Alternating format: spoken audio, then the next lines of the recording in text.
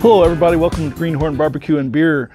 If you're new to the channel, my name is Todd, and I'm hoping you guys are having a wonderful day. It's Labor Day weekend, it's sunny, it's beautiful, it's warm, and whatever you're doing, make sure you're having fun.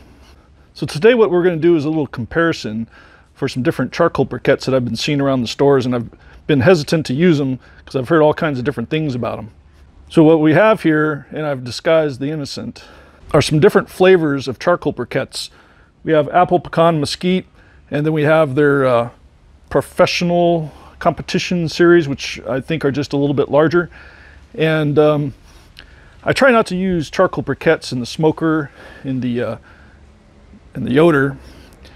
I usually save that one for strictly hardwood and maybe charcoal to get started.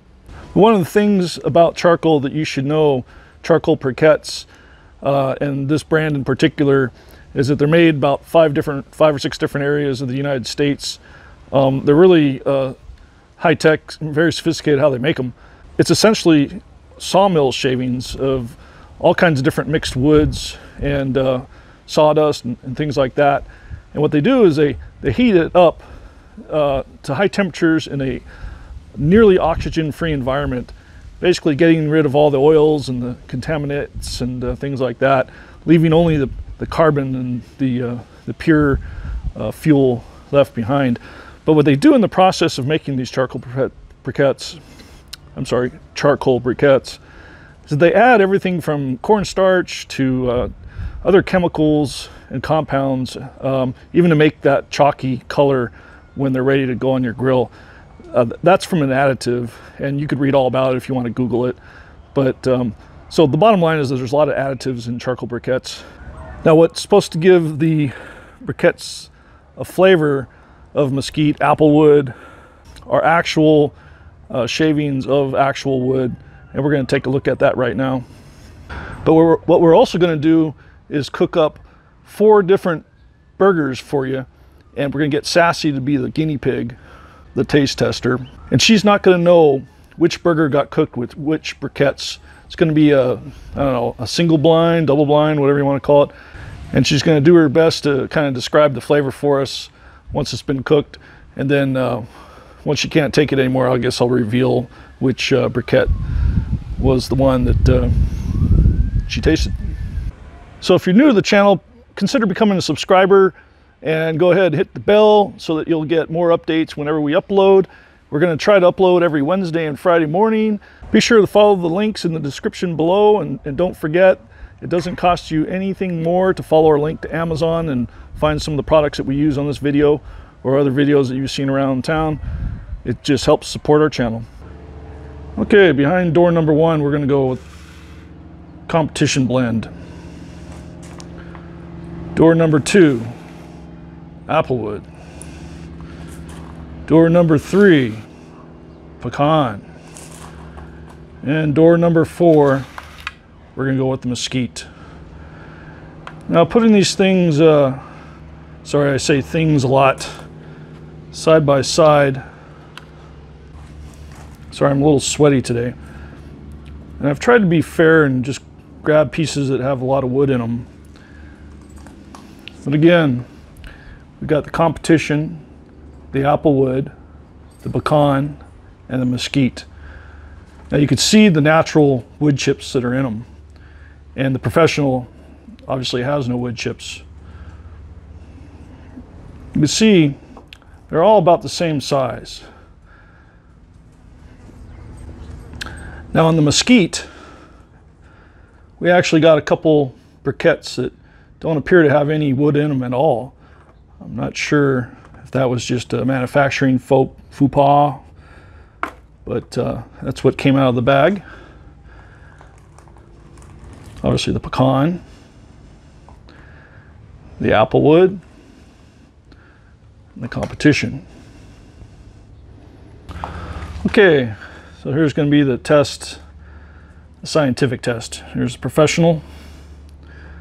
Okay, it looks like about 7/10 of an ounce. The applewood, a little heavier, about 8/10 of an ounce. The pecan, 1/8 of an ounce, and the mesquite, same thing, 1/8 of an ounce. So basically, looks like you're getting a little bit more mass if you go with the flavored wood chunk charcoal. Okay, what we got here for beef is this 80/20 from a discount food chain that we have here locally. There's nothing special about this at all, except 80/20. Make sure you always get the 80/20. You'll have much better results. So what we're going to do is make 4 little patties. Now you notice you can see that this thing's been put through a meat grinder of some kind. This is what you want to get. Don't get pre-made patties. You have no idea what it looks like. And I'm going to measure these just to make sure that, that we're even. That's about a 3.5 ounce.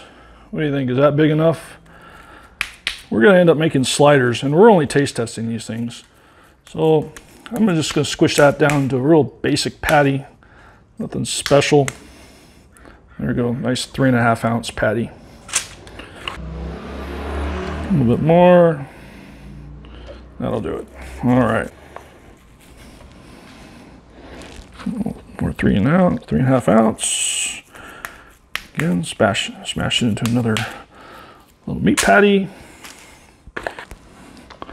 Okay.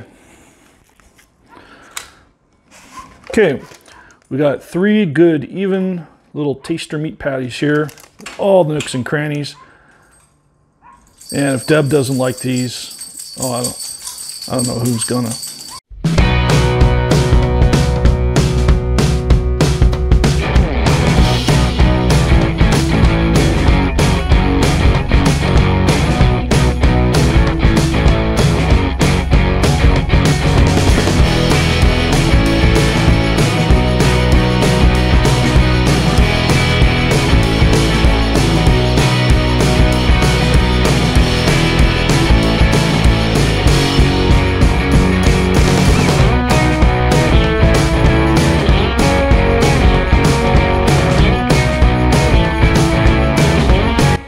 All right, as you can see, we got the charcoal going.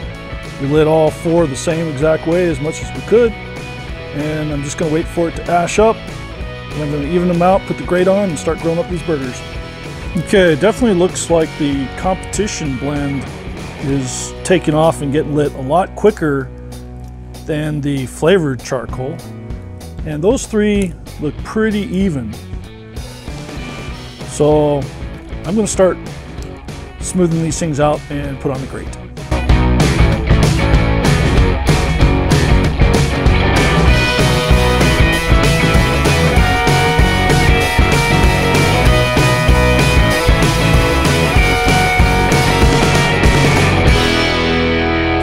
Okay, here we go. 4 beef patties. Let's go with the competition blend. Applewood, pecan, and mesquite.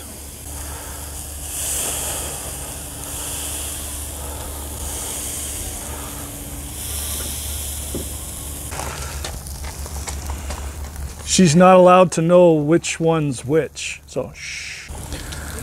All right, so these are doing really good. I was going to try my laser thermometer surface temperature thing on these, but the coal is just too hot. It goes beyond the 600 degrees. So, but let me just tell you, they are definitely all very hot. My guess is that they would probably be all pretty close, and maybe the competition briquette might be a little different. But I just can't tell you right now. So as you guys can see, there's a lot of smoke from the briquettes themselves, especially over on this side. It's probably because of the wood chips that are within the coals themselves, creating a lot of extra wood.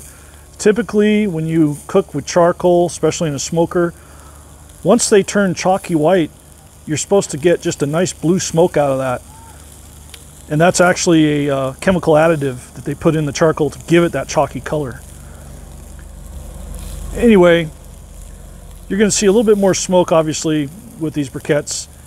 And the goal is to cook hot and fast, because you really can't control the amount of smoke with these briquettes. It's going to be the same all the way through. You're not going to be able to really tone that smoke down. So that's one drawback from the briquettes. And as usual, I know you guys know this, when the color on the side of the burger starts to get up about halfway gray, that's time to flip them. And I'm going to go for a medium well to almost a well done all the way through these. Now some of you might say these are too close and the smoke is going to transfer from one pan to the other, but I say that this is more of a direct grilling comparison, and any flavor that the charcoal puts in the meat, it's going to happen right on top. I think the smoke is blowing away too quickly to really affect that burger right next to it, so I think it's still going to be a pretty good comparison.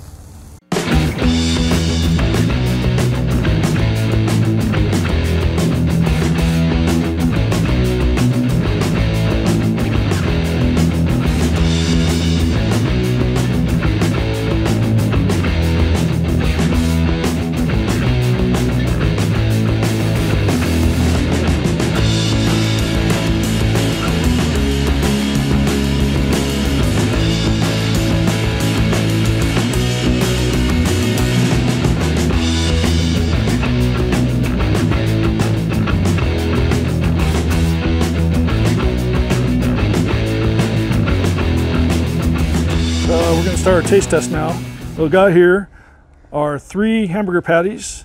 That looks like 4.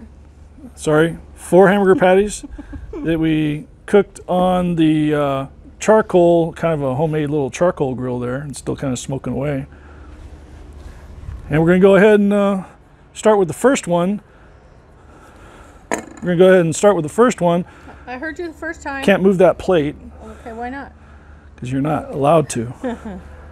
Okay, so don't try to guess what kind of wood it was. I just want you to tell me what the flavor profile, what it is that you're tasting.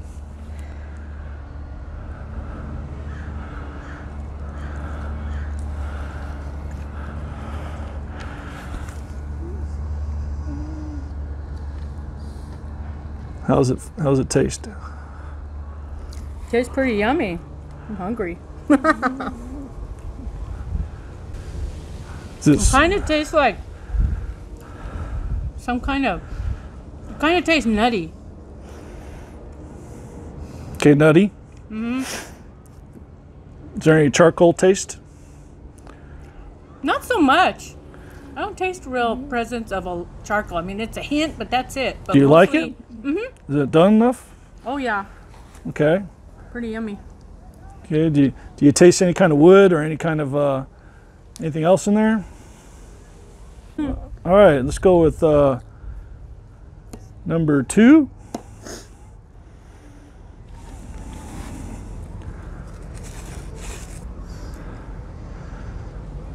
Boy. Okay, let me know what you taste. Okay, no opinion. I have no opinion. Okay, she has no opinion on number 2. Number 3. I just smell it. Okay, number 3. You like it? Mm-hmm. Now that I taste this one, I'm thinking this one tastes like kind of like mesquite. This is number 2. And this one, I'm really not sure about this one. Okay, so that's we'll just call that one number 3. Okay, and how about this one? That one's number 4.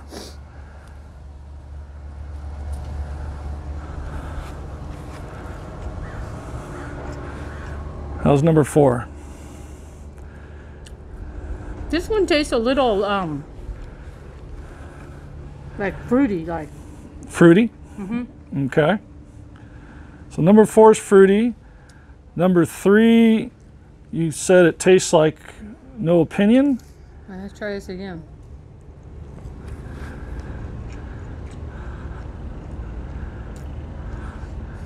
You have no. You have a look of shock on your face. This one, I thought this one tasted, number 1 tasted nutty, but this one I'm getting a hint of like pecan. Is it? Okay, I'm not going to tell you yet. Okay, and number 2, you had no opinion on. You still don't have an opinion on number 2? Let me try it again. In other words, it doesn't taste like anything? Nothing's a flavor, I guess. It's a flavor of nothing. I don't know, is nothing a flavor? I'm not tasting anything except for this meat is really good. Okay. Back to number 1, you thought it was... I thought it was pecan, but I may be mistaken. So now there's, you think 1 and 4 are pecan. Okay. Hickory? Which one do you like the best? Okay, let's go. I like this one. Okay, you pointed at number 4. Yeah. Okay. So let's reveal number 2. Go ahead and slide that plate back toward you. Applewood. God, I suck. Okay, so you didn't taste any apple in that? No, are you sure? Take another bite. What does it taste like to you? Nothing? Okay. I can taste it. I mean, it's good, but... All right. Which one do you reveal next? Let's pull number 3. Keep pulling. Pecan. Ah! So you thought 1 and 4 were pecan. No, I didn't. I Yeah, said you this did. one. I thought this one was apple. That one you said mesquite. Pay attention. Watch don't the worry. video again. I'll and you'll rewind see. it and we'll get the truth. No, I thought this one was... Now that I tasted this one again, I said this one was pecan. So I did good. Back to number 1, you thought it was... I thought it was pecan, but I may be mistaken. Okay, so that one's pecan. Okay. Okay, next plate, number 4. Ah! Mesquite. Oh, wow. It was still really good. Okay, so number 4, mesquite. Yeah. Can I do number 1 already? Check. I think there's only one, possibly one left. That's the Competition Pro. That's the plain briquettes that they say is a competition blend or competition Okay, size. so then I didn't really have anything to say about that, but I liked the pecan one. I think you said number 1 was pecan at one point. Yeah, and and then I number changed my mind 4 when- was pecan at one point. No, it's number 3. Okay. Don't argue with the queen. So the bottom line is, which do you like more? Okay, I like this one. The number 1 competition blend, which has no wood chips in it, And I like this one. which is I like the pecan. number 3 pecan. Did you want to taste it? All right, so I'm gonna go with number 1, the competition blend that Deb liked the most.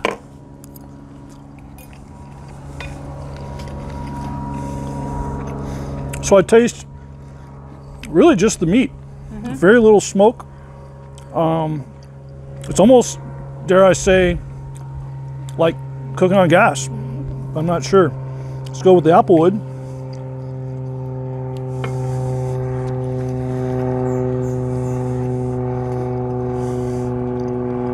I don't know. Right? Hard to tell. Hard to tell. I'm gonna say that one's like the regular, and I'm gonna go for the pecan. You can taste the pecan in that. It's good. So I'm picking up something in the char, in the crust or so, but not so much. I can't tell whether it's pecan or not. Let's go with the mesquite.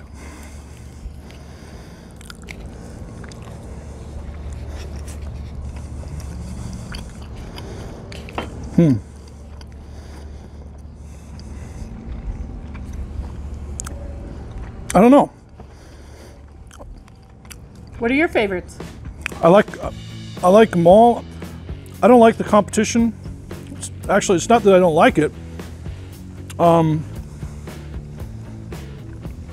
It's just a plain taste. I think if I did a burger on the competition blend, I would have to do a lot of sauce and cheese and season it with salt and pepper every step of the way. Doesn't have a lot of its own flavor. So it's worth saying that I didn't put any salt and pepper on any of these. I didn't season them. It's just plain meat, just to try to unmask any of that, Is that wood right? flavor. 'Cause I liked it. Here, give me this. What you're tasting is the char.